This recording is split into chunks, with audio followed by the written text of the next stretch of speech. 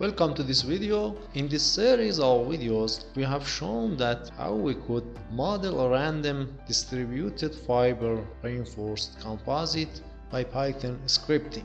This video explains how we could homogenize the result of modeling an RVE. For homogenization of this problem, at first we should have the volume fraction of each integration point. For this purpose, we go to the step and in field output we request the volume of each integration point as IVOL. Now we run the job another time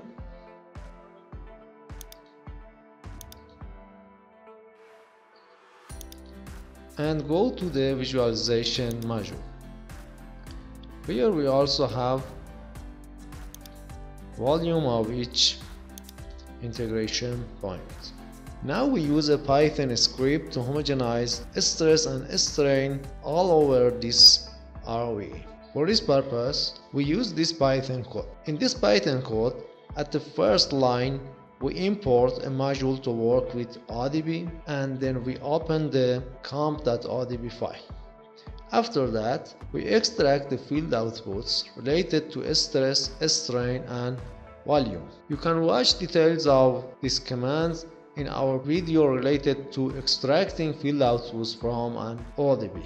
In summary, we should go 0 steps, and then from the last frame we have field output, and then by key we show which field output we are interested. At this for body, we calculate the total volume of the RVE. For this purpose, at first we define volume as 0, and then we add the volume of each integration point to this volume, and finally we print the total volume.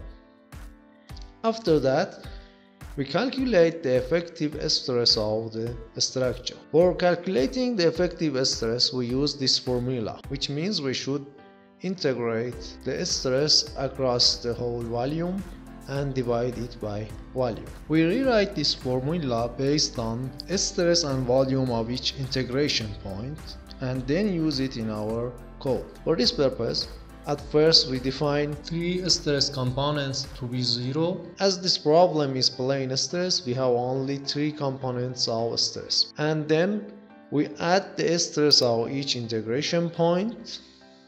This shows the stress in each integration point number I, and 0 means S11, multiplied by volume fraction of this integration point divided by total volume. The same thing for S22 and S12.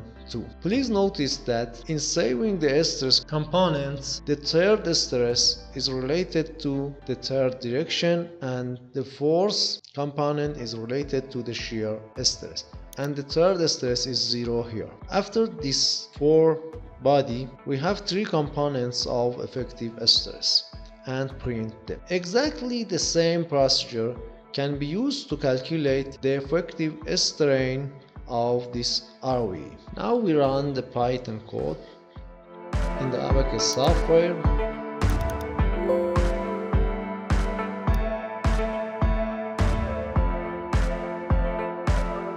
As it can be seen here, the total volume is this number, and then we have effective stress in the first and second and shear directions. As we expected, the effective stress in the second direction S22 is 0, and we have only effective stress in the first direction and shear effective stress. About the strains also, as we expected, the effective strain in the first direction is exactly equal to the applied strain to the first direction, and the effective strain in the lateral direction shows that the Poisson ratio is equal to approximately 0.3, and the effective shear strain is almost 0.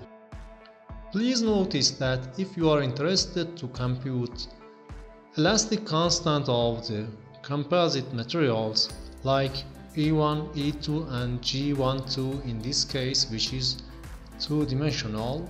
At first you should perform three jobs. The first and second jobs are tensions in X and Y direction, and the third job is shear in XY direction.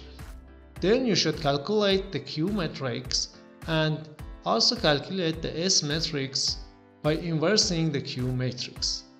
And finally, compute the elastic constant by the S matrix. Thank you guys for watching this video. If this video has helped you out, please let us know by a like, a comment or a subscribe. See you in the next videos.